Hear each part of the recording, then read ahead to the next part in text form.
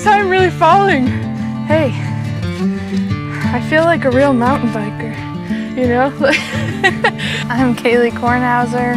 I'm a PhD student at Oregon State University. I ride bikes, and I'm fat. Those are some facts about me. I started off doing all these big rides. I figured since I couldn't be the fastest cyclist, I would be the one who stayed on my bike the longest.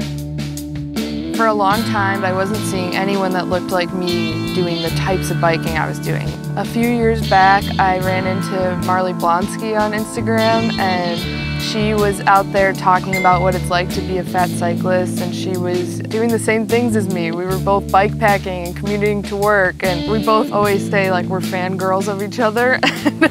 So I met Kailey on Instagram. Here was this woman who looked like me and was fat and was doing the same kind of biking that I was doing. We reached out to each other and started chatting about our experiences, and then realized there was this void in the cycling community. Nobody was really talking about size inclusion or what it's like to be a fat person who rides bikes, and realized that, hey, we can contribute to this and we can make a difference. So we started working together, putting on workshops, reaching out to the bike industry. Kailey and I talk all the time. I feel like I know her super well, but we've never actually ridden bikes together. So we've been chatting and realized we should go bike packing. The route we're going on is the Corvallis to Coast. It's known as the Sea to Sea route. When I looked it up, it's 60 miles. I saw 2 different elevation profiles, which kind of scares the crap out of me. The official route says it's like 7,500 feet of climbing, which is way more than I've ever done. I'm a little bit nervous because it's more elevation than I normally do, but it should be really beautiful, and we'll end up at the ocean, which is really exciting. One of my favorite things about bike packing and bike camping is it can really be accessible to whatever level you're at. For example, for us, we're doing 60 miles, which to me I think is going to feel pretty hard. But I know there's folks who ride this route in one day, and they might see this and say, oh my God, you guys made it look so hard, you know, you're walking up all those hills. But, you know, there's no one right way to ride a bike, and I love that about finding adventure in your own backyard. That's kind of the thrill of it. To be a cyclist, you just have to be a person riding a bike. That's what I think. Being fast is not what makes an experienced rider. I have pretty much not ever gone that fast in my whole life, and like, look at me, I'm on a movie. So. People associate negative feelings with the word fat. People think that fat means lazy or ugly or undesirable, but really fat just is a descriptor of our bodies, and so I try to use that word just to describe myself and take the word back and what it means about my body, but leave those negative associations behind.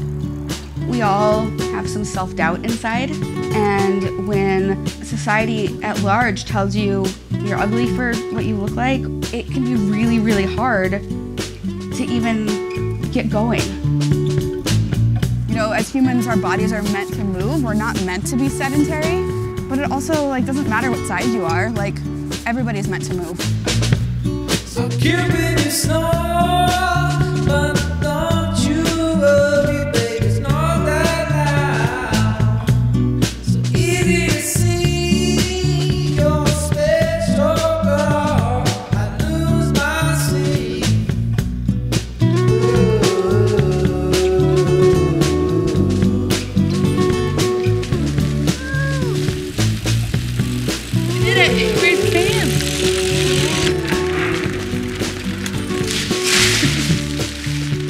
Really funny tent to set up.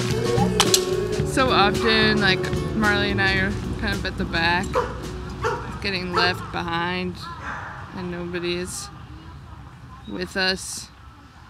Like, I'll be miles behind my friends, kind of like, huh, I wonder if they're gonna wait for me ever, you know? And so it's nice to just be with somebody all day. Like, there were very few times we were out of sight. Just feeling like we're in it together, you know, and talk about like challenges that we have. This thing isn't gonna go together, is it? There were ups and downs, literally and emotionally. And I'm learning that I feel stronger than I thought I was, even though like some of the climbs felt really hard. My body still feels pretty good right now, even though if I had to go like 5 more miles, I'd be like, nope, I'm done. it's not easy, you know? I think people get emotional and personal when they talk about their bodies, no matter what size body they have. And for me, it has pretty much been a negative relationship until recently. I thought of it as something that limited me and something that was holding me back. Like, if only I was in a smaller body, people would treat me differently, or if only if I was in a smaller body, this person would like me that doesn't like me, or somebody would take me more seriously, or I would look so much better in that outfit. From a really young age, I remember being larger than my friends, and always with the goal of trying to change that, to trying to be the same size as them.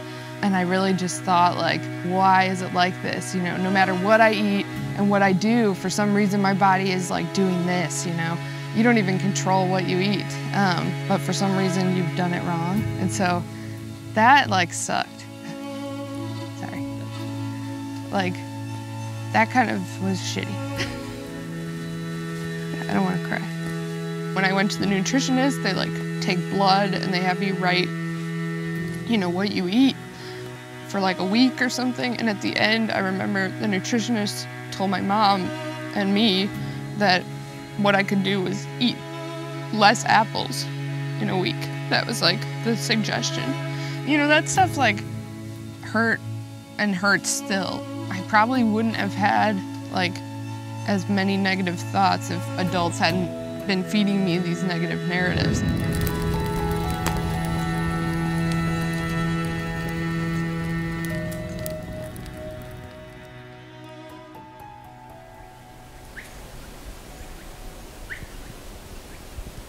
Really excited for today? Yeah, me too. How are you feeling? Excited, curious about how my butt's gonna feel when I sit on the... I didn't really sleep last night, so I'm really nervous about how my body's gonna do. It's gonna be interesting. Hopefully not too many tears today. Or whatever. I don't like... You don't like tears? No. Ugh. Oh, better than I thought it'd feel. Thanks.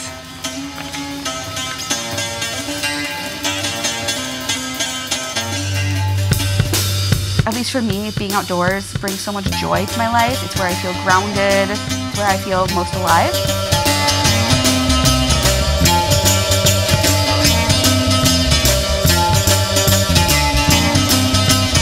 I think there's this tension between wanting to accept my body for what it is and accept whatever journey my body takes me on, and then wanting to push my body further.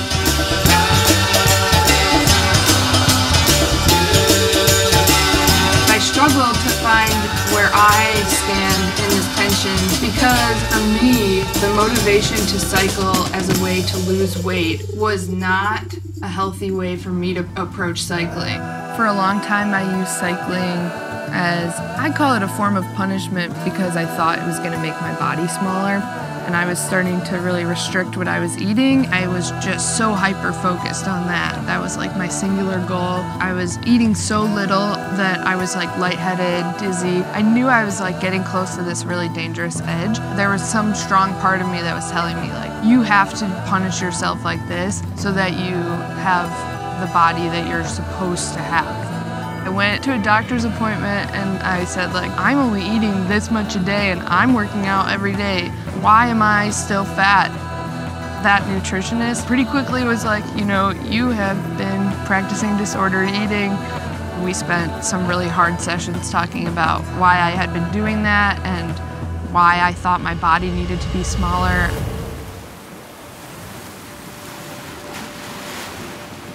I started thinking critically about how I was treating myself and thinking about myself. You start to really question, why do we think it's better to be thin than fat? Like, why have we associated all these negative things with fatness? And it's so hard trying to like push back against that and say, I'm not going to accept what everybody tells me is the ideal in myself or in other people.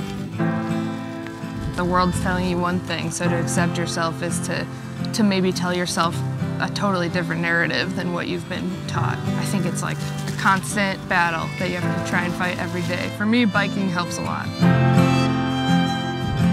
there's so much more to a person than their weight or their waist size. Our personalities, our values, what we believe in, and learning not to put so much stock in like how I look today, because that doesn't make me who I am as a person.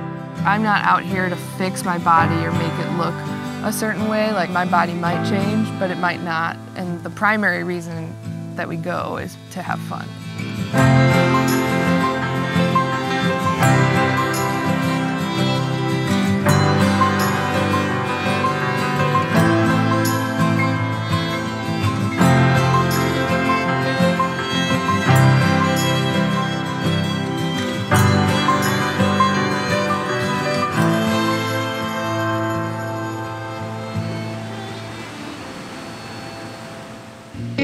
Where do we go from here for this conversation? I think that's really what me and Kailey are trying to figure out. Let's band together and change the narrative for the next generation so that they don't have this shame and this stigma.